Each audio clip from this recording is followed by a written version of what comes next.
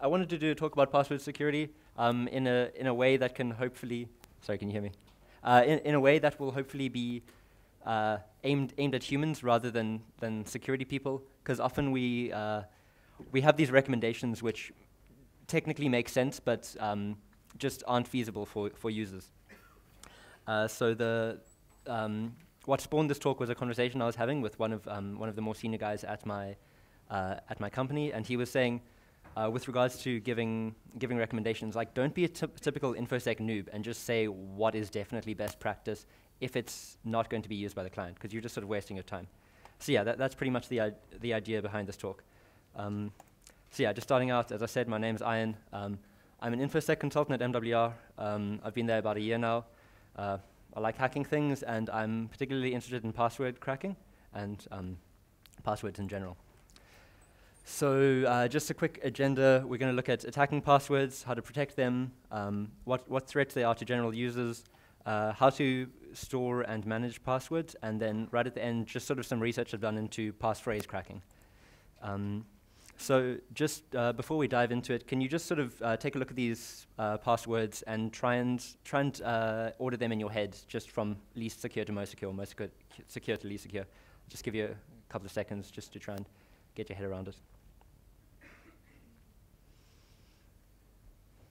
Cool. So we're going to come back to this slide later. We're just going to go through a little bit of background, I guess.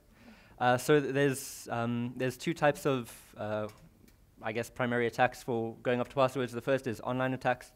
So a notable example of this is the iCloud leak. I'm sure most of you saw that, but if not, some guys got hold of private accounts of primarily celebrities by two main attack vectors, primarily phishing, but also exploiting an API issue which didn't rate limit guessing on iCloud accounts. So what they could do is they could just continuously guess passwords until they eventually got in. So obviously the issue with this is it's slow and easily detected. Like you're limited by your network connection. You've got to deal with TCP, HTTP, all that kind of stuff, just to send the password across, and then it's got to get evaluated server side. And obviously usernames are required. So if you're going after a certain user, you need the actual username. If you're just going after any user, you need a big list of usernames. And yeah, so then the other way would be offline password attacks. So this is more what I'm interested in. So one of the advantages of it is it's a lot faster because you have the hash passwords on your database. On your hard drive. So the idea would be you'd get probably a forums database or some large websites database, and you would then throw it into something like John or Hashcat in order to try and recover a whole lot of passwords. So a notable example of this is Linux Mint. I'm not sure if Strauss is here. I see he runs that on his desktop. So I may or may not have his password somewhere. Yeah, so for those of you who don't know, I think they were running a WordPress site. Their forum got hacked, DB dumped, and the ISO was actually backdoored for a day or so, not so long ago. So yeah, I'm a Hashcat fanboy. I don't use a lot of John. I recently found out you can do quite cool things in John, but yeah, I'm not going to talk about it at all. So I'm just going to run through some basic Hashcat attacks one can do. So the most obvious example is dictionary attacks, where you essentially just take words and hash them and see what happens. So ways you can build up these dictionaries are plain text password dumps. So RockU is a big one. It was a forum dump many years ago now. But just any plain text passwords you can get your hands on are usually going to be used again. Things you've previously cracked yourself, just sitting in your hashcat.pot file. Keyboard patterns are something which users actually use for some reason. So sort of, if you look at your keyboard, like Q, A, Z, X, S, W, so just up and down or left and right. There's large dictionaries for that kind of stuff. Also your numpad, 753, etc. And then you can do more exciting things. So you can scrape websites, get lyrics from songs, books, Wikipedia, maybe scrape like the B-Sides website, for example. So if you were to scrape the B-Sides website, you'd probably get words like Cape Town B-Sides, Table Mountain, IPA Pale Ale, just sort of Cape Town things. So then another type of attack is rule-based attacks. So the idea here is just sort of try and mimic how users create passwords. So maybe I would append an S to a password, or a 123. Maybe I'm elite hacksaw, so I replace my S's with with dollar signs and that kind of stuff, or even just reverse words, just stuff like that. You can obviously combo rules together to create more interesting passwords. And then you get brute force attacks, so not a lot involved there. You just sort of guess a whole lot of combinations. So for example, from A to Z, something else you can do is you can actually brute force on a word list. So you'll start a secure password, and you can brute force past that, which actually gives you some really cool advantages. I'll show you one a little bit later. Then a combinator attack, so that's literally just combine two dictionaries. We saw what a dictionary attack was now, so we got dictionary 1, dictionary 2. Not sure if I've got a laser pointer. Nope. So yeah, we take sort of our previous dictionary 1 and we append it to quite simple words, and we have things like Cape Town boy, Table Mountain love, IPA pale ale love, etc. You guys can all read. So the advantage of this is you can sort of crack longer passwords, and this is something that people often do. Okay, so going back, now we know how people like to attack passwords, so just what are good ways to defend the two things we just looked at. So obviously for online attacks, a strong password policy is really important. Try and increase the number of guesses they need to do, especially since they're limited by the speed of their network connection and server-side processing and all that. Then obviously account lockout's quite good too, so if I guess 3 incorrect login attempts, maybe make me send an email to myself or wait 15 minutes, exponentially back that off over time, so 15, 30, an hour, whatever. And also just logging and monitoring is a really easy way to pick this up. So say, for example, if either a user tried to log in 10,000 times recently, or all of my users tried password 1 recently, that would probably be an indicator of something bad happening. And then for offline attacks, so it's a little bit different. Obviously, we're not in control of the server anymore. They've got all of our hashes and sitting on their machine, so they're no longer limited by our controls. So what we can do is we can ensure that we're storing the password securely, or securely, I guess. So once again, strong password policies, important, trying to increase the guesses that they need to perform. And then salted passwords and iterative hashing algorithms are really good. So we'll go into what that is in a sec. I'm just going to take some water because my mouth's quite dry. Cool. So what exactly is password salting? Essentially, you just add a unique value to each password. The idea of this is to prevent lookup tables. So back when MD5 and SHA-1 were really big things, people created large lookup tables for these. They're called rainbow tables. That's why I included the little pride symbol there. So yeah, just the general idea is if I've got password 1, say 3 of my users have password 1, these will all hash to different things if different salts are applied, which means that they can't be looked up, and it'll slow down the guessing a lot. And then a sort of finer issue, which I think people don't think of very often. So the salted value needs to be calculated for each guess, which obviously makes sense, but the effect this has on the amount of guesses is more than people sometimes think. So this slide is actually quite similar to the previous slide. I couldn't find a good way to convey this, but sorry, what am I trying to say? Okay, yes. So for example, I have my password salt, and I want to look it up in my list of hash files. So I work that out, and I look it up. But now I want to try password with the next salt. I've got to do that again. So essentially what this means is that for every hash that I'm trying against, I then, this multiplies each guess I'm making. Sorry, yeah, I've got to calculate it for each guess I'm making. So this essentially sort of like blows up the amount of guesses one needs to make for each password they're comparing, which obviously slows things down quite a lot. Another way to slow things down is iterative hashing algorithms. So the first thing is, why not MD5? I'm sure you guys all know what MD5 is or have seen MD5 at some point. So the MD in MD5 stands for message digest, as far as I know. And this was created for checking the integrity of things, of files, to see if they'd been intentionally or unintentionally modified during transit. So these algorithms are made for speed.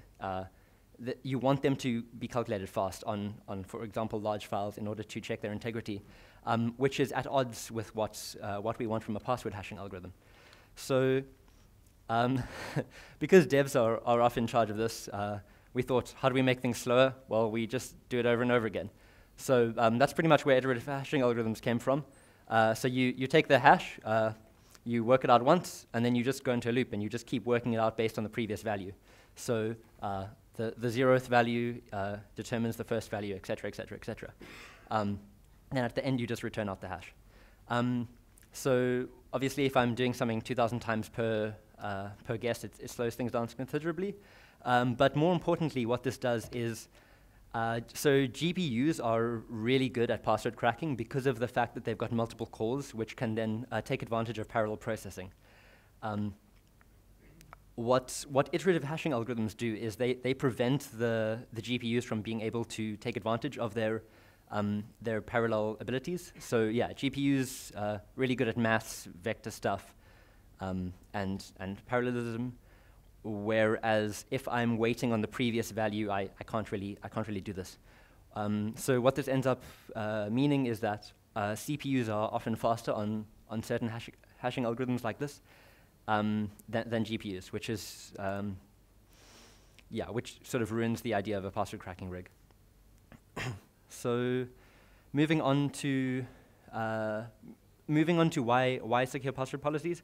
So the idea is we want to force users to have passwords which contain as much entropy as possible. We know that passwords are going to be chosen based on the absolute minimum that a user has to put in. So for example, if I've got lowercase, uppercase digits and maybe a special, I'm going to choose maybe password 1 with an exclamation mark or something similar, maybe my name capitalized. So that's the idea. I generally hate entropy calculations, but I'll do a really basic one here. So essentially, the idea is character set. We've got lowercase, uppercase digits. That's 62 characters, which means that the worst case number of guesses for an 8-digit password is 62 to the 8. So character set times character set times character set times character set 8 times. So that's the general idea. And yeah, essentially, we want to create lots of entropy. So we say things like use digit specials as much as possible. And what that's trying to achieve is essentially this. So all this graph shows us, you can pretty much ignore the days on the left. So x is number of characters for those who can't see, and y is time. And as we start getting to sort of 8, 9, 10, the amount of time increases exponentially, which starts to make these types of things infeasible. So yeah, that's the original approach, or the sort of the way it's historically been done. But we're starting to see a bit of a shift recently. So I believe Charles, I think that's his name, the guy from SensePost who was chatting about geopolitical stuff earlier, mentioned NIST. So NIST is the American, I knew this earlier, something about standards. What does NIST stand for again? National, there we go. So yeah, National Institute of Standards and Technology. And they're responsible for creating a lot of these types of standards. I think they also do the SHA competition to create the new SHA algorithm.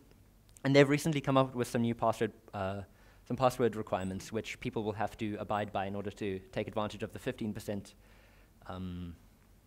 I can't remember what he was talking about. 15. Sorry. Tax break. Yes, exactly. The tax break for complying with NIST. So what they've said is some basic stuff. So a minimum of 8 characters. We all know 8 characters is borderline, but quite a big thing is what they've also said is a maximum of 64 characters. So the absolute maximum that someone who complies with NIST can set is 64, which means that I will always be able to set a 64-character password, at least, on a NIST-compliant website, which is quite big for password manager users and maybe people who like to type sentences. No password expiry, so this is something we've been recommending for a while, but it still seems to creep in every now and then. Resetting your password every 3 months doesn't add security. It does mitigate or diminish exposure. So if your password does get breached, the attacker only has it for X amount of time. But what often happens with password expiry is the fact that you'll just append 1 to your number or change your special character or something like that. So it often doesn't add the intended security.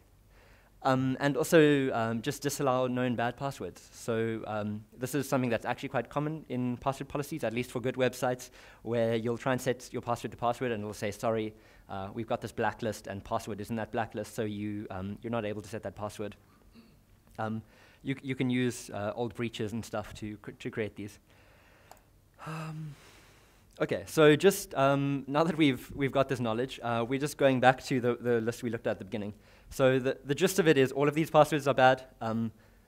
Sorry, did I go louder there? So the first one is just dictionary plus a rule. The second one is a Polish word, which is just a different kind of dictionary.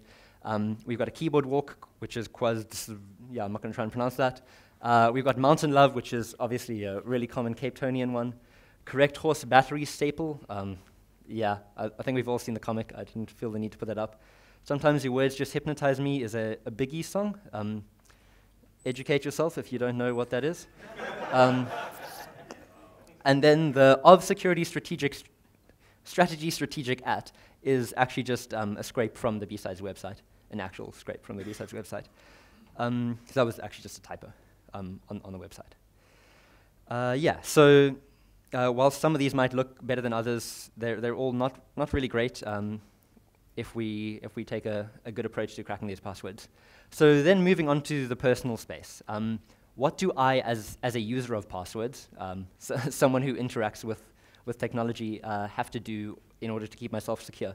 So I think we all know we've seen some quite big high-profile breaches recently. So Dropbox, LinkedIn, you guys can read all the logos that are on there.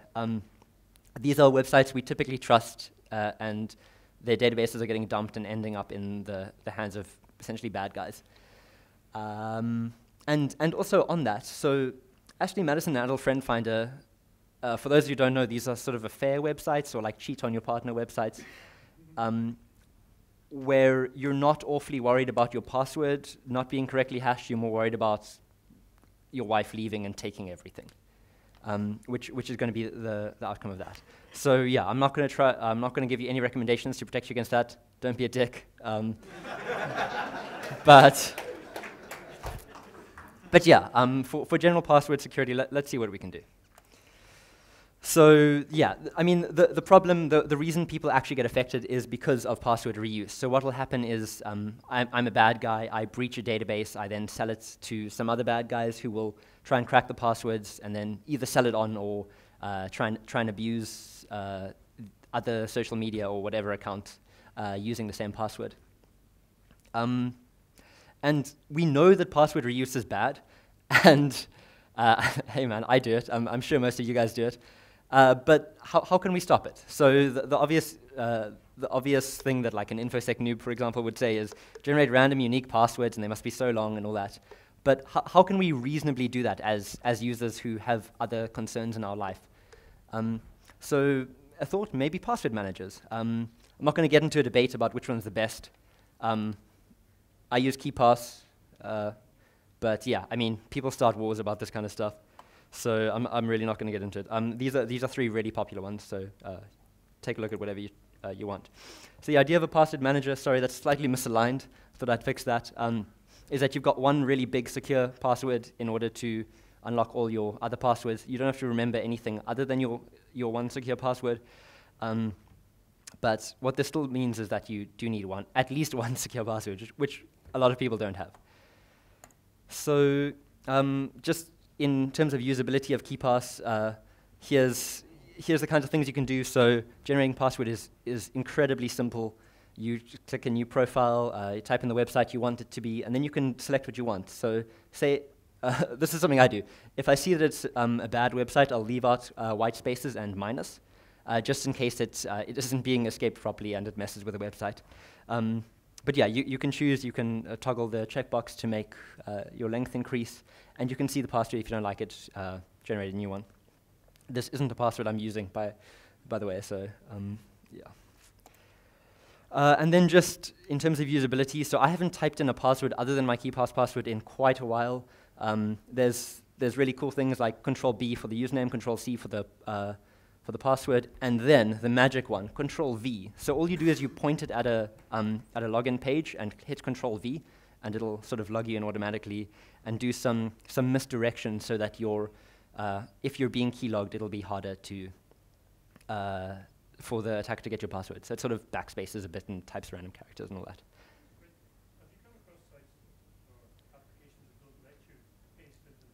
Yes. Okay. So often that'll be done on the HTML element where you can just set pasting is disabled, and then you can just toggle it back on. You just take that out of the HTML element. But there are times when you've got to actually type it in manually, and some people will do it. So, for example, one of the passwords when you're creating a new password, like either the confirm or the previous one, like the first one will allow posting, but the other one won't. So yeah, if that's the case, you can actually, I'm not sure if I've got it here. Oh, I cut off the top. But you can, there's like a tab at the top which lets you create different kinds of passwords. So yeah, I'm probably not going to pull open my KeyPass right now, but you can choose passwords that are, for example, pronounceable, which are easier to type and all that kind of thing. And yeah, you can also play with the character set a bit and maybe increase the length to maintain entropy, but also typability. Yeah, so, oh, sorry, that's a bit small. So that is one of the issues which I'll discuss on this slide. So obviously, Password Manager is really cool. I can create unique passwords, and I don't have to remember many passwords, just the one, maybe my Gmail password, which I need to type on my phone every now and then, type of stuff. And changing passwords is really easy. You just click the regenerate button and obviously copy-paste it into the change password field, and then you're good. But there are quite a lot of cons. So there's specialized software. People see this as quite a big barrier to entry. I'm not sure why. It's actually really easy. Also, you need at least one secure password. As I said, many people don't have even one secure password. So you're going to have to find a way to generate that. We'll chat about that in the following slides. And then a really big issue, or the next two are really big issues. So syncing between devices, which means, for example, on my work PC and my home PC, I want maybe my Bitbucket, Heroku, that kind of stuff. I want secure passwords on those, but I also want those synced between those two computers. And then manually entering passwords. So often you'll encounter things like having to type passwords on your phone primarily, maybe into your new smart kettle you bought. I know Andrew Mack has like lots of shit IoT devices in his home, which he has to connect to his network. And also, there's a single point of failure. So there have been issues with password managers in the past, but I don't see that as a huge issue. Everything has O days. But just on that, so most of these issues have been in password managers in the browser. Please do not store your passwords in the browser. I think we all know way too much about, or hopefully everyone's at least heard that browser exploits are fairly common, and that sounds like a bad idea. For example, Firefox O day, like recently. Cool. So as I said in the previous slide, we actually need to figure out how to generate at least one secure password. So let's look at that. As I said, I hate entropy calculations, so I've fuzzed the numbers a bit just because I can't put a number that long, and I don't like ease. So the first thing is, what's the difference between a password and a passphrase? You're using them pretty interchangeably up till now, but yeah, how do I tell the difference? So it's quite open, the definition. I don't think it's been strictly defined, but the way I define it is multiple words. For example, a sentence, not necessarily a sentence that makes sense, but just multiple words put together, preferably with spaces, but not necessarily. Yeah, so that's how I would define it. And then what makes a good passphrase? So how do I generate a passphrase that is better than a password, and why are these better than passwords? So yeah, just taking a look at entropy. So we've got lowercase plus uppercase to the power of 8. That's not an awful lot. You can do the math yourself if you don't believe me. But then I generate a similar passphrase, which is 8 words long, which is Cape Town is great this time of year. And if I were to look at it using the same entropy requirements, I would say, for example, lowercase, uppercase, spaces to the power of 44, which is an unbelievably large number. That's infeasible. This password will never be cracked. I can use this forever, etc. But that's not true. This is why I don't like entropy calculations, because the way to actually look at it is words in the English language to the power of 8. Because for the most part, you will include English words in your passphrase. Not necessarily. You can probably fight me about that later, but I think this is a more reasonable way of looking at it, which then essentially just makes it the words in the English language are your character set, which is obviously more than 26 or 50, 52 to the power of 8, which is still considerably large, but significantly less than lots. So ways to generate these passwords. We're going to look at 3 different types. So the first is diceware. I'm not sure has anyone heard of diceware before? General nod. Okay, like 2 people. So the way diceware works is there are dictionaries, and they sort of map to words. So they're indexed by values which are all essentially the value on a dice. So like a d6. So the way it works is you roll 5 dice, I don't know, in order to get the index for your first word, and then you repeat this process over and over to create as many words as you deem fit. So yeah, hopefully that makes sense. So what are the issues with diceware? It sounds like a great deal. Obviously, I get quite a lot of randomness. I'm literally just rolling a dice to create my password. No one's in control of that. If I'm very paranoid, no one's given me this password. I've done it myself, and yeah, hopefully my die is legit. But there's as I said, there's quite a lot of cons. So the diceware dictionaries, at least until recently, have included many really weird words. So these are just examples of words. So dar, kit, mondo, senica, the character, question mark, etc. I guess jar is a word. I don't know why I put that in there. But then the issue, this sort of filters down to the next thing. So if I've got words that I don't understand or can't use readily, it's a lot harder to remember a passphrase that contains them. So cleft, cam, sinoid, whatever, that passphrase over there is not one I created in order to prove a point. It is literally the example they give on their website as a sample passphrase. And that just makes no sense to me. I think I would really struggle to memorize that. Granted, not as hard as a completely random password, but still not exactly what I'm looking for in a passphrase. Fortunately for us, there's a great startup called Perio. They do, what do they do? So I think they do instant messaging, something like that. But their selling point is that it's super secure, and they do some complicated key derivation schemes and all that. And they recently actually did a talk called Passphrases for Humans.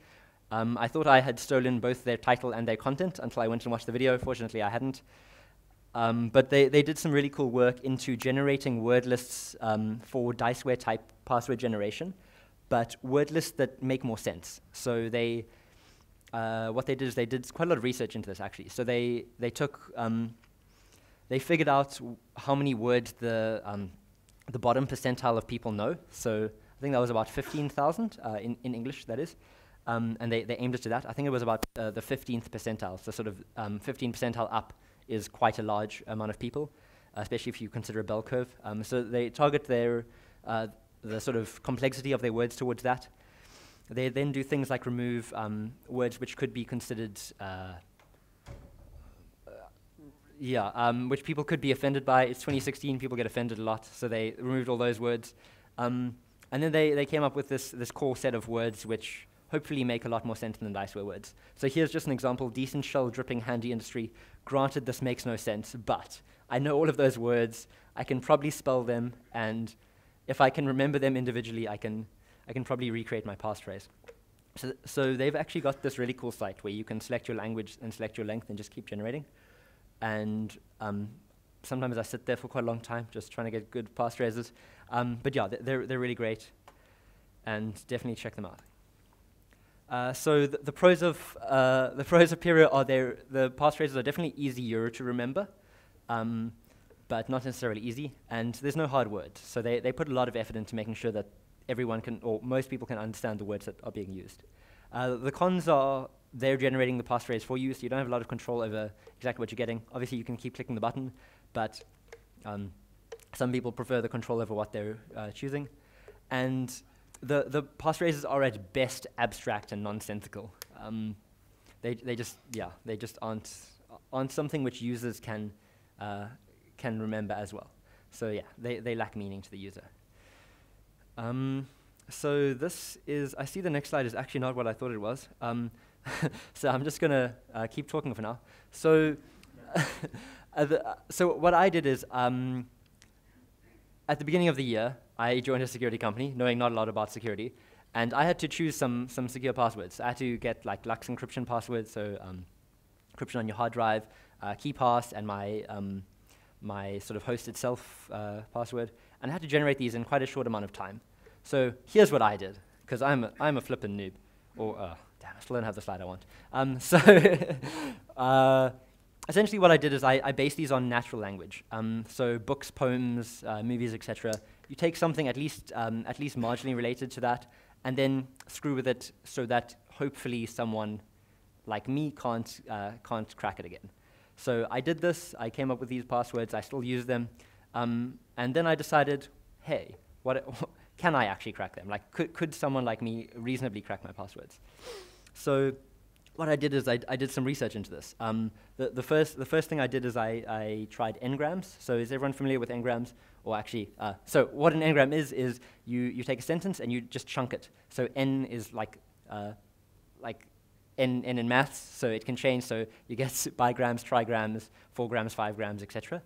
And so these are trigrams of the sentence, I love the smell of napalm in the morning, which apparently I'm too young to know about, according to Russ. Thanks, Russ. So yeah, essentially you just sort of chunk the sentence and see what happens. Obviously, trigrams aren't super useful for passphrases, but as it gets longer, you can get some good hits. So these are some actual n-grams I got. Many of these are based on religion, so I'm not sure what that says. I guess it's easy to remember Bible verses, especially if it's something you grew up with. So yeah, they're also quite dark.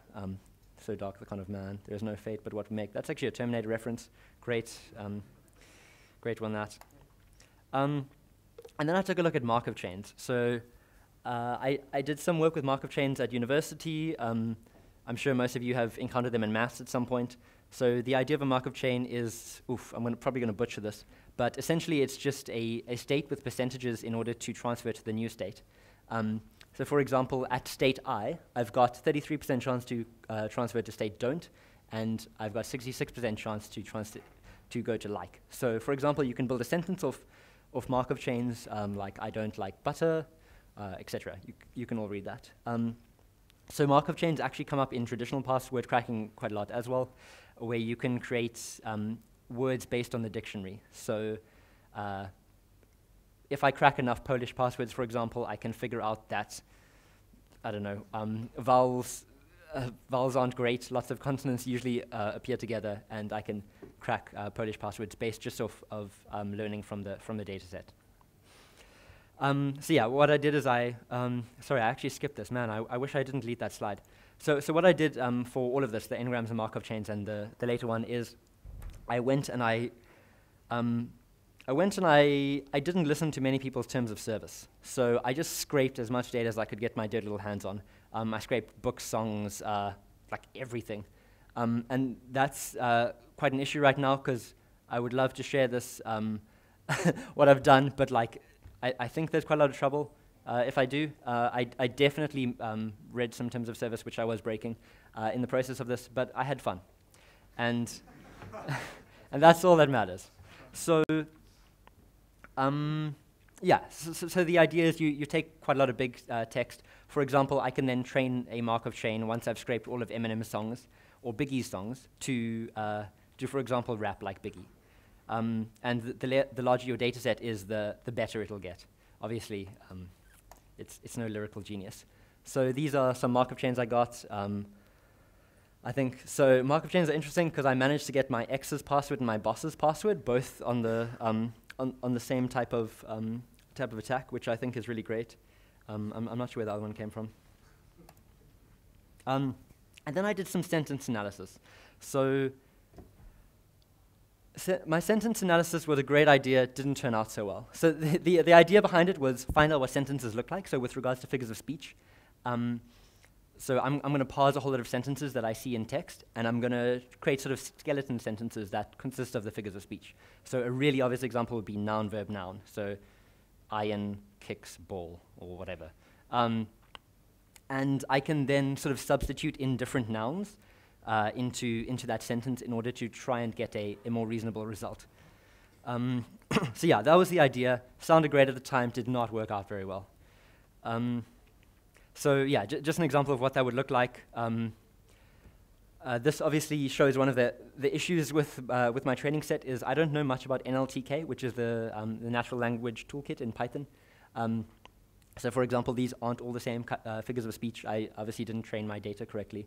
But yeah, that's the idea. So our town thought hit new, yeah. That was the idea behind it.